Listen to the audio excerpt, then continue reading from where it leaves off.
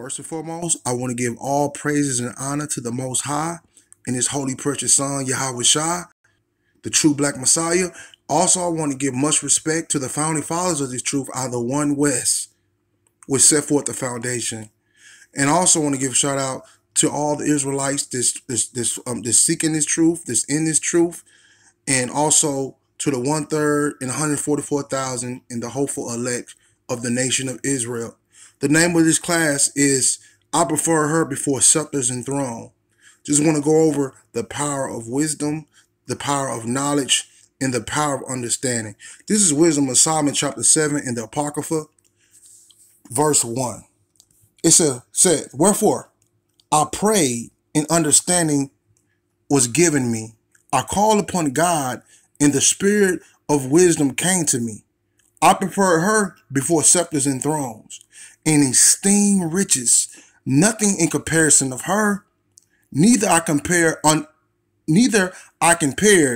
I unto her any precious stones, because all gold in respect of her is as little sand, and silver shall be counted as clay before her. I love her above health and beauty, and choice to have her instead of light, for the light that cometh from her never goeth out.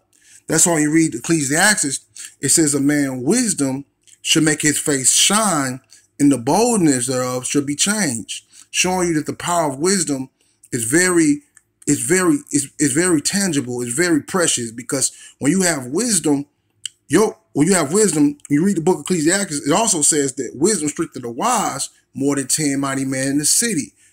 That means anything you can imagine of as in high authority can compare to wisdom, because when you read in the book in the Apocrypha, it also says that if riches is to be desired in this life, what is richer than wisdom that worketh all things? So the power of wisdom is very powerful, man.